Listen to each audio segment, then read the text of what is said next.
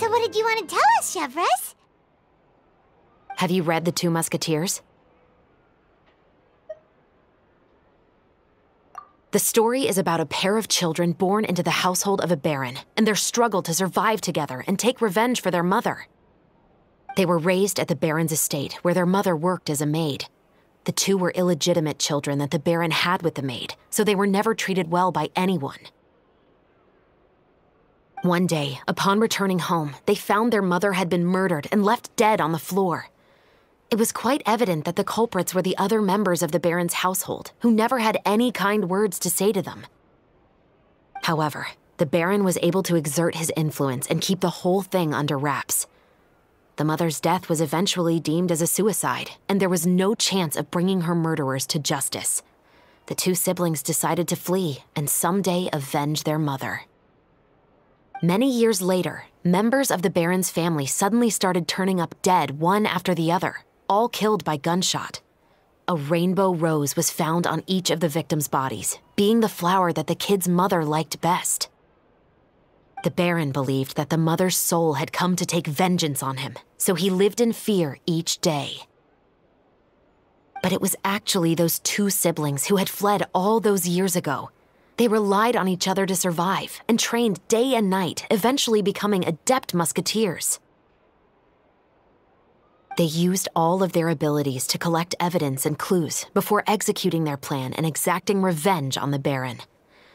Their actions let the truth behind their mother's death be known to all. That's quite an exhilarating story.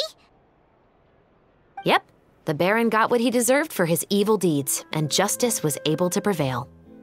It was just the kind of story I enjoy. Oh, so is that why you were so willing to join our crew, Chevres? You could say it was one of the reasons. Oh, you mean there were other reasons too? I've read the reports about you. Whether it was at the trials or when you lent your hand to resolve our nation's crisis, you've shown that you've got a strong sense of justice, as well as a great mind for deductions.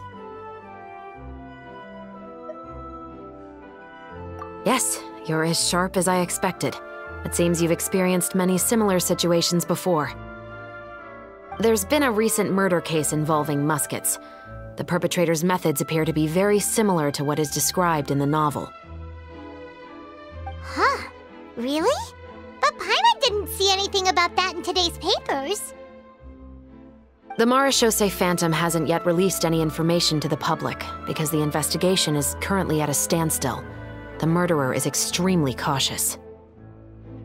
A murder involving firearms? But not that many people use those in Fontaine, right? Impossible. We perform a routine inspection of our firearms and ammo reserves every day. If one of the weapons had been fired, it would stick out like a sore thumb. Besides, I trust the members of my platoon. However, well, that's all I can disclose about the case today. Huh? What do you mean? I hope you all can go back and get some shut-eye. You can decide tomorrow whether or not you'd like to join the investigation with me. I'm aware this might not be the ideal time to add more to your plate, but the more capable people we have, the better the chances that justice will prevail. Carrying out investigations isn't actually supposed to be our responsibility. Our job is to apprehend the perpetrators. Finding them is really up to the Marechaussee Phantom. You could say I'm taking part in the investigation out of personal interest.